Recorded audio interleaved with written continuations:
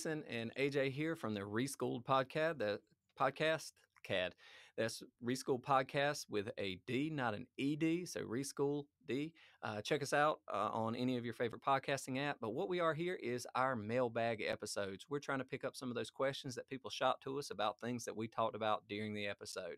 So next on the docket, does a person have to like their major to do well or to do good in it? From Chuck N. AJ, what do you think about that? I don't think they necessarily have to like their major to do good in it. I mean, to be honest with you, when I got into accounting, I didn't know much about it. So I couldn't say that I actually liked it. But there is something about being passionate about what you're planning on doing or the area that you're planning on going in, because passion leads to, how hard you work. It leads to betterment of the environment, your just outlook, your contentment on it. And so it does help, but is it going to make it, does it automatically make you good if you like it, or does it automatically make you bad if you don't like it? No, that's not the case at all. It's a stepping stone to get to that point. Maybe the major is, there's an aspect of the major that you actually do like, but there's other aspects that you don't like. So it's a matter. And I feel like all these questions, we're kind of going back and forth saying, well, maybe not, but that's kind of the deal with these things, is that it really does depend on what your accomplishments are trying to be.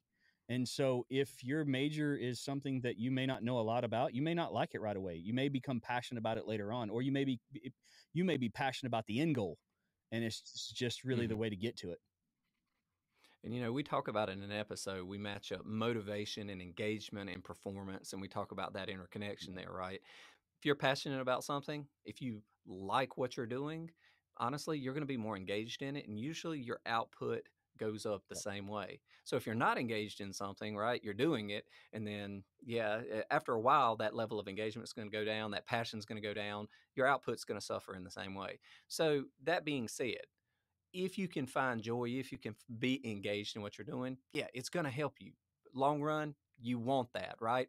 That whole thing about you never work a day in your life if you love what you do. Lots of times it's not exactly you're loving what you do. It's just that your that you have a passion for the outcome or the process or what it means to be doing what you're doing, right? So that being said, if you can match up those things, long term, going to help you a lot. But do you have to be passionate about something to be good at it or to do it?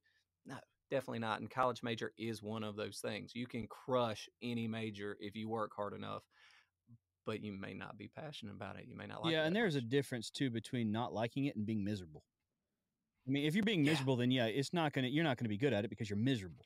It's the same way as saying passion is going to give you an upper hand because it's going to make you like it more. But it just doesn't necessarily mean that if you don't like it, you're not going to be good at it. You can still be good at it. There you go. Well, I think that one shuts the door on that one. So thank you for that question. Shoot us some more questions on our website. That's ReSchool'd, right, with a D, not an ED.com. Check us out there. And also, please check us out on your favorite social media handles and your favorite podcasting app. So with that being said, anything else, AJ? All right. Take care, guys.